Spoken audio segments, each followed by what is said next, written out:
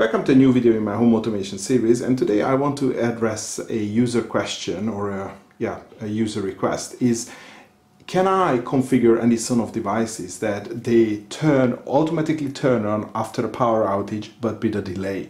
And I think the reason for this question is that in some cases, if you have a lot of appliances, let's say, a freezer and a chest of freezer and maybe something else, a water heater, if they all come on at the same time after a power outage, then they can trip the breaker, or maybe the the voltage is not stable enough, so you want to delay some devices so they don't draw on the grid at the same time.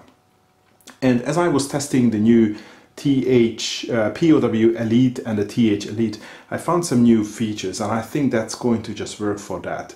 And if I go into the POW Elite, and if I go into inching settings, usually we have two lines which says whether to enable inching and the time duration, but now there is also another one which says either status on or status off, so you can see the description here. And this seems to be doing exactly the same thing. So, for example, if I turn the POW off now, then it would automatically turn itself on after 5 seconds, which it just did. And this seems to be working on the power outage as well. So I think this could be used for this. And again, if I turn it off from the app, after 5 seconds, it's going to turn itself back on automatically. So this could be a good feature as well. I'd say you have a device where you just want to sleep it, but normally it should be on. Then you turn it off and you don't have to remember to turn it on again. So let me just demonstrate how this works.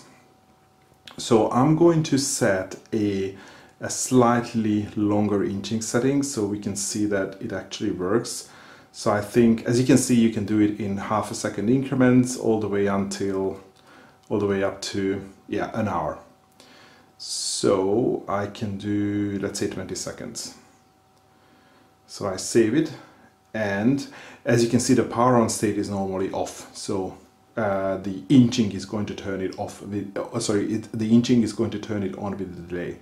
But I think what I'm going to do now is on the Elite, on the TH Elite, I'm going to turn on the power on state. So we can see that, this should turn on immediately after the power outage, and this should turn on with a 20-second delay. Okay, so everything is set up now. So I'm going to disconnect the power from this board. So as you can see, the power is gone. All of the devices turned off, and now if I apply the power back on, so this has come on immediately because of the power on state, and we should see this come on as well after a 20-second delay, hopefully.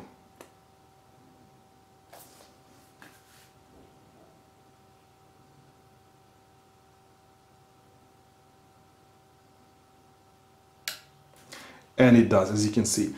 And I'm not 100% sure, but I think the way it works, that the inching is something which is stored on the device itself, which means that it doesn't need the internet for this inching to work, because anything else that requires the internet would be delayed, because if you have a power outage, by the time your router comes back online and it connects to the internet, it could take a lot more time. But these settings here are definitely going to be sort of like running on the device itself. So I think this is basically your solution to configure a delayed start on a device using either a Sonoff POW or a Sonoff POW Elite or a Sonoff TH Elite. Probably the only caveat with this is that you are only using this Sonoff for this single functionality, and you can't really use it for anything else, because if you want to turn the device off, because of the inching setting, it's just going to turn itself on.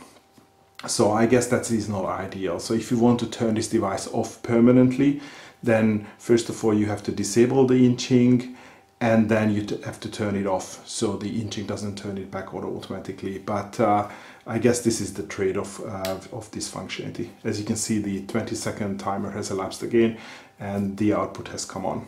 So I think that's the solution to this problem. If you're interested in either the POW Elite or the TH Elite, I'm going to leave affiliated links in the video description. But that will be all for today. Thanks for watching, and hopefully see you in the next video.